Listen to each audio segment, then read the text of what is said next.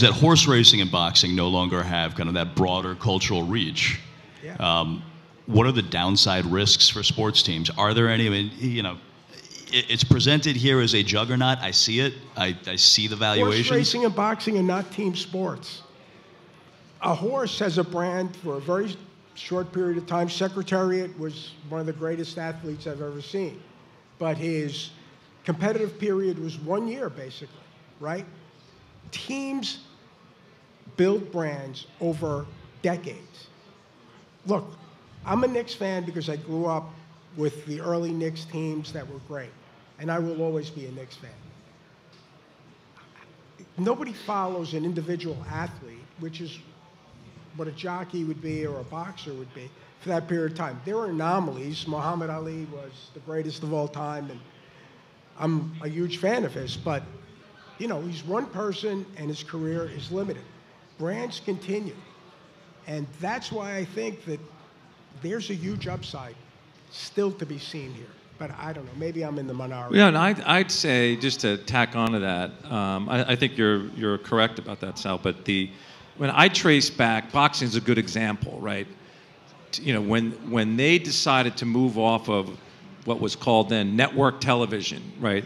Whatever this was, 35, 40 years ago, and go into the pay-per-view business, right? You know, that's where boxing culturally fell way, way behind. And they're still playing catch up to some degree. But in those days, in order to watch like a pay-per-view, you had to like drive to a movie theater or go somewhere, right? So they shrunk their audience, the reach, right? Platforms. They basically just disappeared, out of our culture, and you really had to be like a hardcore boxing fanatic to want to go do that. And so, you know, now it'd be interesting because we were just talking about Apple and MLS earlier. It's kind of similar, but it's not really, because Apple's in 2 billion people's hands, and with the flip of the switch, that content is there. So it's much less friction, and I think that's a really good example, like why, in my view, like that's where boxing went way down. I mean, there were still the big prize fights that, you know, a couple of fighters would make, good money, but the whole rest of the ecosystem suffered. Yeah. As the non-professional and least knowledgeable person on this panel, I got to play the contrarian again. I think if we change the name of boxing to fighting is a much bigger industry than it was. What happened with boxing was that you grew into a lot of different divisions. You know, they call it alphabet soup, right? WBC, WBA, but you also got mixed martial arts. Right. So fighting as an industry, as a sport, has grown exponentially over the last, several years. We don't know, as you're saying, the name of the title holders, but it's grown enormously, and a lot of it because of, the way it's presented. Yeah, you're talking about MMA, you mean? Yeah. So, and I come from the wrestling world. I was a college wrestler. I went to Penn State, and I follow it from the wrestling standpoint because most of the top fighters in MMA, go through the weight classes, they're mostly college wrestlers because it rewards grappling and submission holds.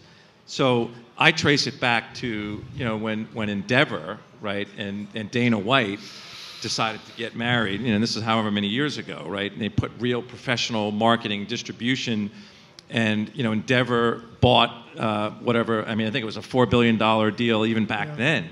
And, they turned it into a global sport, and, it has, gone beyond just fighting, because you have boxers in there that turn and they learn all the other skills, and they've sort of like accelerated past just boxing as an industry, right? So, and I think they've done that by virtue of essentially the media rights business. Right. Well, unfortunately, we are running out of time. I wish we could talk a little bit more about some of the individual rights and the way that is going to affect things, but I'm glad that you managed to work in submission holds. Take it backstage. Right? Any last thoughts about where this is going? I mean, I think it's pretty clear in the view of the panel, but I'd like to hear any last thoughts you have. It's going up, and it's going to go up at a faster rate for the bigger leagues like the NFL and the NBA. As Sal mentioned, there's a bifurcation, and the reason why I always agree with Chris, you'll notice, is because he knows those holds. Look, I'm very good at predicting the past. I'm not real good at predicting the future. But all indications are to me that valuation is going to continue to go up. And the number of people interested in this business is growing exponentially, and the number of teams isn't. Yeah, and I mean, I think we covered it, most of this. I mean, the future is bright.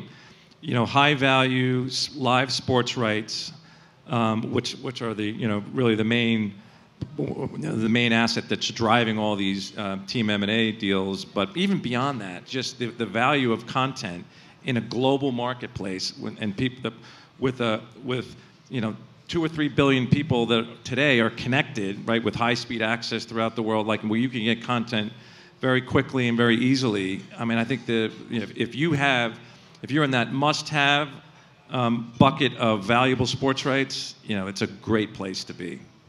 Right. All right. Well, thank you very much. You guys all have a tremendous amount of experience and knowledge on this. So thank you for joining us today. You got it. Thank you.